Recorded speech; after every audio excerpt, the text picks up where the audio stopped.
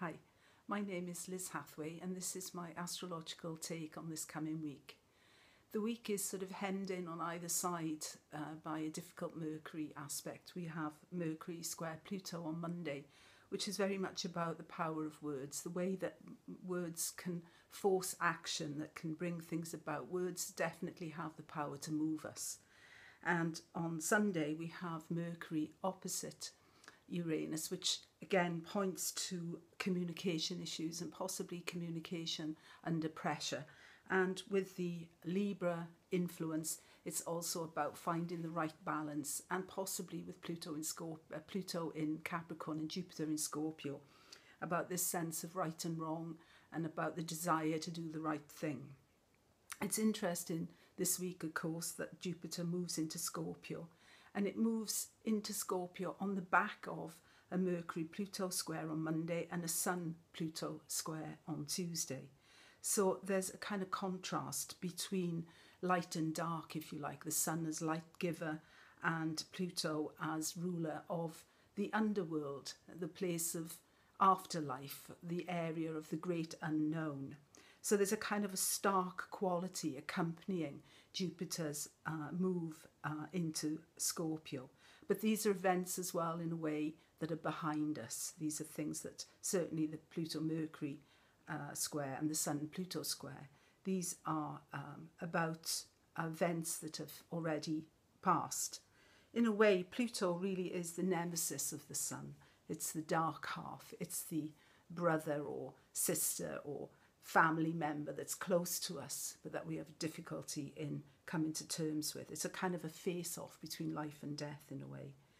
It's interesting that Jupiter will be in Scorpio until the 8th of November now, 2018. It leaves Scorpio on the back of a new moon in Scorpio in the 15th degree. And the new moon always signifies a sort of a new birth, a new start. So this is all about, which you would expect from Jupiter, this is the big cleanup, where you think of Jupiter in Libra is trying to maintain balance and trying to keep the balls in the air and trying to avoid making the decision. When Jupiter comes into Scorpio, things come to a head. We have to be straight with ourselves, we have to be straight with others, because that is the way to move forward. It's really a sort of shoveling through the shit, basically, of the whole of the previous cycle of Jupiter. When we get to Wednesday, we see Mars is square Saturn in Sagittarius. So Mars in Virgo is very much about perfecting something. We ask a lot of ourselves when planets are in Virgo. These are very high demands. And when Mars squares Saturn, it's a reality check. What is realistically possible? What can we really change? So it's time to reflect on our agendas and bring our goals to reflect on the reality of the situation and adjust. It can also be a stop sign, Saturn. It's sort of saying, wait.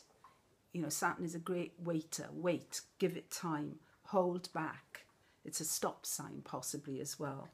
And saying to us, we don't have to make that decision just yet, but it's time to sort of seriously now start looking at where we are and, you know, weighing up what we know about ourselves and, looking for the best way to improve a situation or move forward in a way that reflects the reality of the situation.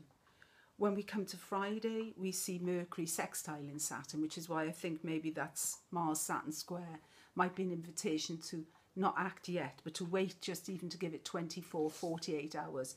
Because when Mercury sextiles Saturn, we might get some new information.